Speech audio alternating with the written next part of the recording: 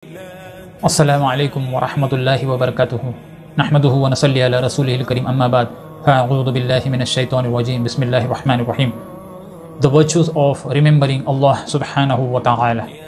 Allah the Almighty has said, "Fadhkuruni adhkurukum washkuruli wa la takfurun." So remember me, I'll remember you, and be grateful to me and do not deny me. And he said, "Ya ayyuhallazina amanuz kurullaha zikran kesira." O you who have believed, remember Allah with much remembrance. And he said, وَالذَّاكِرِينَ اللَّهَ كَثِيرًا وَالذَّاكِرَاتِ أَعَدَّ اللَّهُ لَهُمْ مَغْفِرَةً وَأَجْرًا عَظِيمًا. And the men who remember Allah often, the women who do so, for them Allah has prepared forgiveness and a great reward. And he said, وَذُكُرْ رَبَّكَ في نفسك تضرعا وخيفة ودون الجهر من القول بالغدو والآصال ولا تكن من الغافلين. And remember your Lord within yourself in humility and in fear, without being apparent in speech, in the mornings and the evenings, and do not be among the heedless. Abu Musa al-Ash'ari radiyallahu anhu narrated that the Prophet sallallahu alaihi wasallam said, the example of the one who remembers his Lord Allah in comparison to the one who does not remember his Lord is that of a living creature compared to a dead one. Abu Darda radiyallahu anhu narrated that the Prophet sallallahu alaihi wasallam said, should I not inform you of the best of your deeds and the purest of them with your master and the highest of them in rank?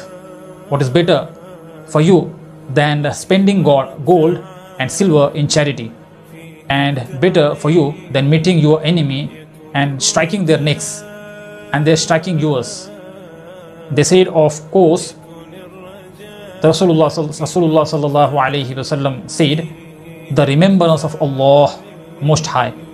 Abu Huraira radiyallahu anhu narrated that the Prophet sallallahu alaihi wasallam said, Allah says, I am just as my slave think I am.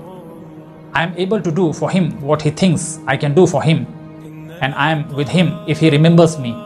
If he remembers me in himself, I too remember him in myself. And if he remembers me in a group of people, I remember him in a group that is better than they. And if he comes one span nearer to me, I go 1 cubit nearer to him. And if he comes 1 cubit nearer to me, I go a distance of 2 outstretched arms nearer to him.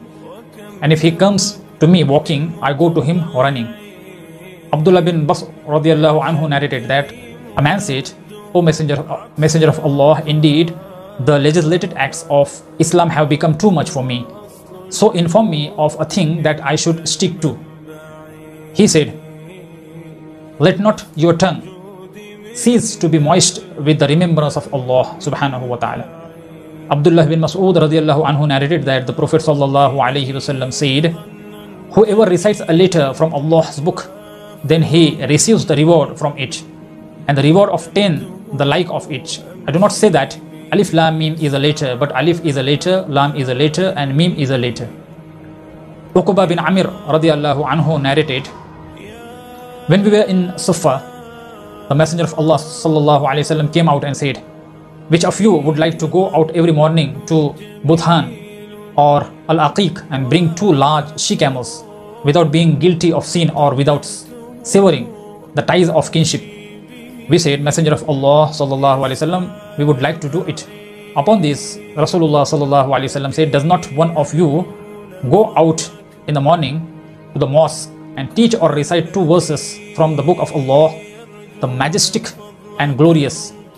That is better for him than 2 she-camels, and 3 verses are better than 3 she-camels, and 4 verses are better for him than 4 she-camels, and any number of verses are better than that number of she-camels.